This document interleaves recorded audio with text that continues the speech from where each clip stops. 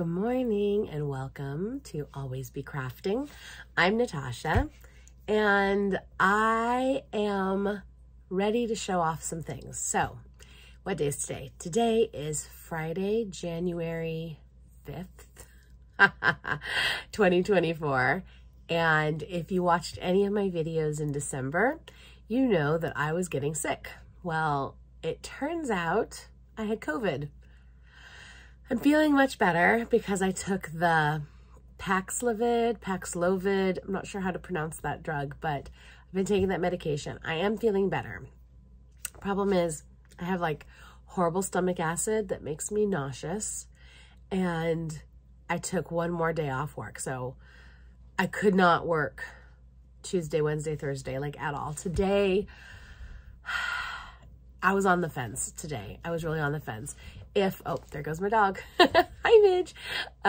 If I didn't have this stomach acid, I probably would have taught this morning, but it comes in such strong waves that make it impossible. And the idea of singing and dancing just didn't really fit with how I thought I could handle my day. I do have to work tonight, but it's only 45 minutes, which is a lot different than 3 hours, you know? So again, I'm a preschool music teacher. If you've never been here before, hi, welcome. I do music in preschools, and this morning I would have been from basically 9 to noon, a very full morning, and I don't get breaks in that 3 hours, which is fine because I come, I do my thing, and then I'm gone. Like, it's fine that the classes are back to back. It's just, in my current condition, I'm not sure that would have really worked. So I had to make the hard decision to take one more day to wave the white flag, if you will. So I've been trying to find the silver lining. I've been trying to say, like, if I'm going to feel this way, I'm going to take a sip of water, excuse me. Sorry, that stomach acid, it just comes. If I'm going to be home, I'm going to get stuff done. So I have done, like, resting. Obviously, there's been a lot of sleeping, but there's been vacuuming and dusting and reorganizing and rearranging. And I've tried to just kind of go down my list of things I wanted to accomplish. And when I could handle them, I handled them. So right as New Year's was coming, like actually on New Year's Eve, because of fireworks and crazy dogs, I started working on a duffel bag for my son. And I think I had mentioned this in a previous video that I was going to make this duffel bag. And I was kind of stuck in the basement. My craft area is in the basement, but my dog was really stressed out because they started the fireworks at like 10 p.m. And again, I wasn't feeling well, so we were not going out. We were not seeing people. We were staying home. And I was in the basement from like 10 p.m. to like almost 1 a.m. because that's like how long it took for my dog to like really calm down. But I took advantage of those hours and I cut out the duffel bag. And over the course of, I guess, Monday and Tuesday, I finished sewing it together. So I'll show that to you first. Da, da, da, da, da, da, da, da. Here we go. So I had used the same fabric that I had made my quilt coat out of. So if you've been here before, you would have seen my quilt coat.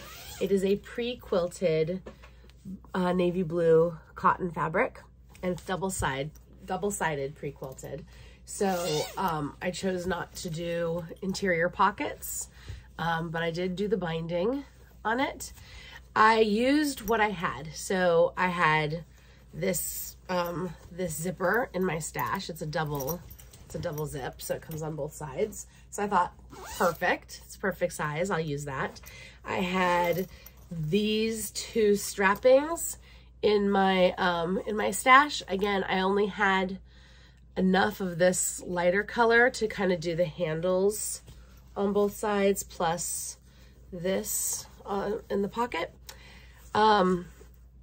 It was not super well thought out because, like I said, I knew I wanted to do it, and I knew which pattern I wanted to use, and I knew which fabric I wanted to use, but I kind of threw it all together in my little sickened stupor. And I wish I had not mean, this gray is nice. The nice thing is because it's like diamonds and then the fabric is diamonds, I thought that would be nice. But, you know. Okay, so I was just talking about the duffel bag, yes? Okay, sorry, I had to take a phone call. So if I had had time to think about it, I was pointing out that the gray strapping has diamonds, which kind of relates to the diamond pattern in the fabric, which I like. But I don't love how the gray looks against this fabric. And I had a green zipper. So again, I was using what I had. All that matters is that my son loves it. And I was able to put it together pretty quickly. I had leftover fabric from my quilt coat. So I used everything is from my stash. The straps are from my stash. The zippers from my stash. I did not have to purchase anything. Everything I had. So all I have to do now is make a strap to go over the shoulder, to just in case he needs to hold it, you know, a longer strap. And I don't have any more of this aqua strapping. I don't have any more of this gray strapping. So I will find something again in my stash that kind of coordinates, and he loves it, and that's all that matters. So that's project number 1 of 2024, which makes me feel very successful.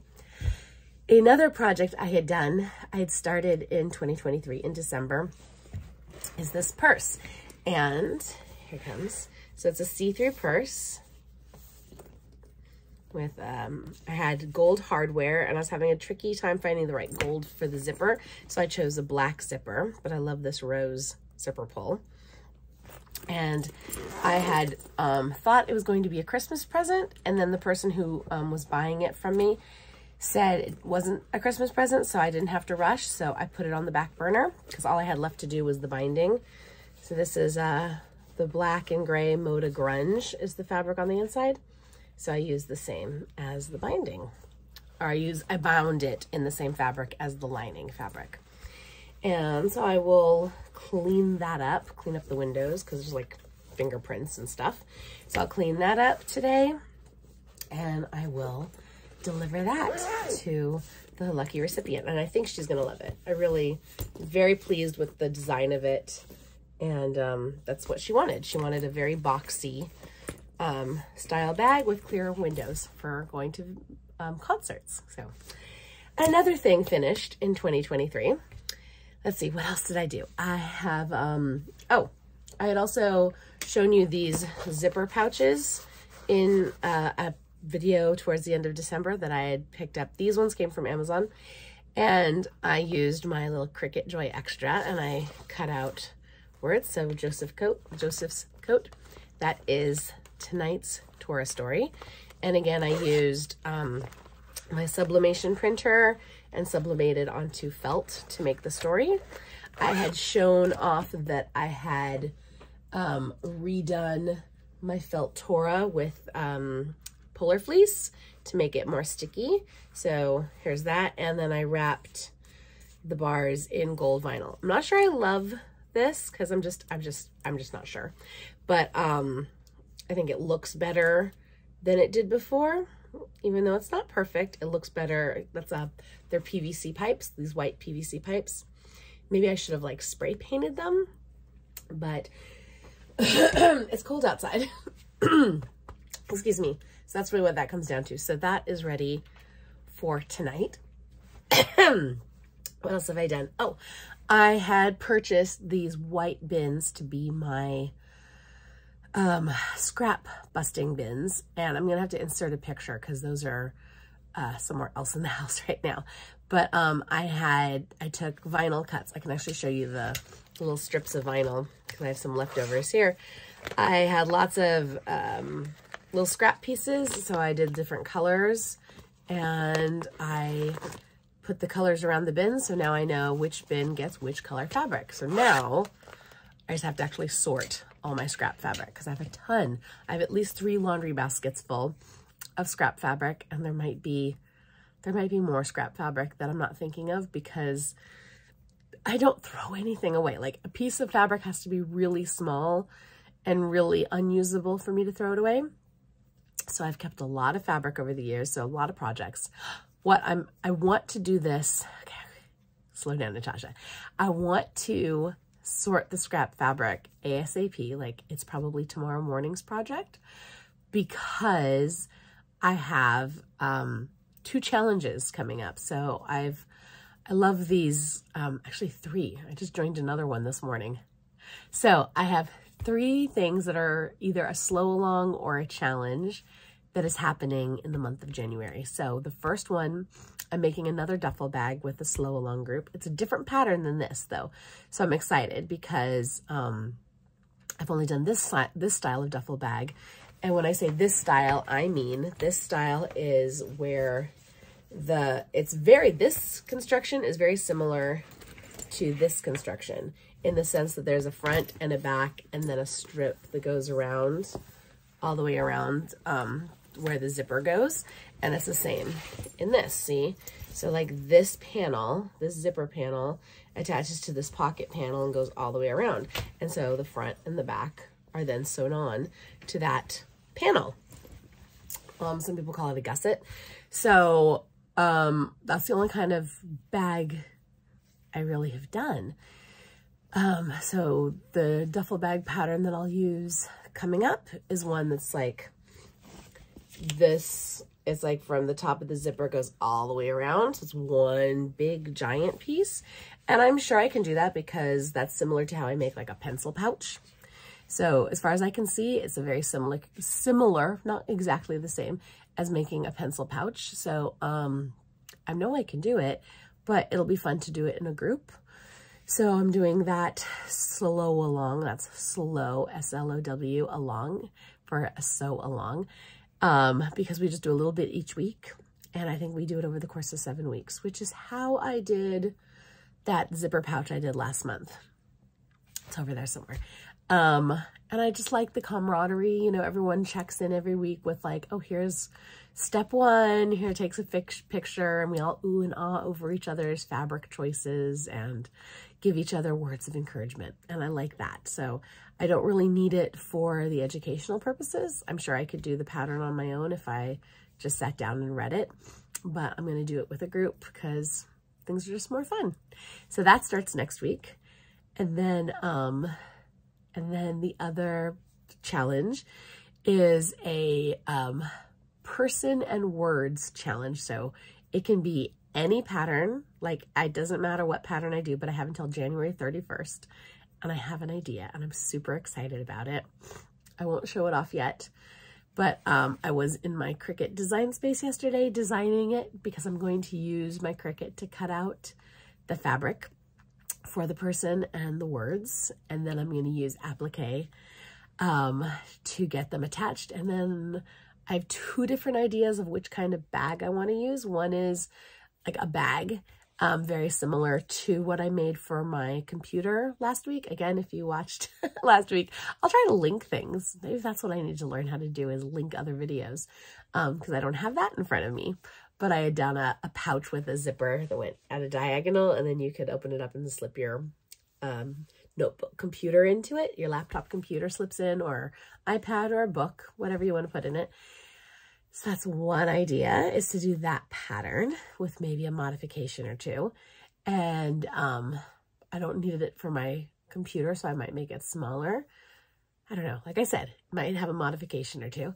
And then the other pattern would be like a book pattern, like a book cover kind of pattern. Because I have like, how do I give this away without giving this away? All right. So the person that I'm putting on my pattern, the person I'm planning to put on my pattern, is an artist. So I'm actually planning out like an art thing. So it would be like a journal cover for like my art journal. Does that make sense? So I will give you more hints as we go. So that's a challenge, because I only have until January 31st to create that and enter the contest. And then the other challenge is another sew along, but it's a quilt pattern called, there's a book by Tula Pink called The 100 Modern Blocks. And I started it like 5 years ago, and I think I did 3 blocks from the book. And then I just sort of lost my incentives. So they're doing another sew along a group of people have gotten together and said, hey, we're using the book. We're doing all 100 blocks. And I'm like, yes, I need this. I have the book. I've got like 3 blocks done, and I've got a bunch of a bunch of fabric set aside. So this will help me kind of get through a work in progress. So I've already started it. So it's already technically a work in progress, but now having a group of people to sew along with, I think I've noticed about myself, this really is helpful. Okay, so that's everything. So projects I've done, projects are coming. I'm getting over COVID because the medicine. And what else can I tell you? I think that's everything for this little update. So this was just, I wanted to come on and just do a quick update. That's it. So I don't know how quick it was, probably 20 minutes or something. I'll start editing, and if I can add in any photos of anything, I will. Fingers crossed. My editing skills are still growing, still learning, and I hope you have a wonderful start to 2024. May it be healthy and happy, and if you're watching this in the future, whatever day, whatever time, whatever year it is, may it also be filled with health and happiness. I wish you all the best. Thank you for watching, and I hope you like and subscribe and come back and see what progress I make. Bye.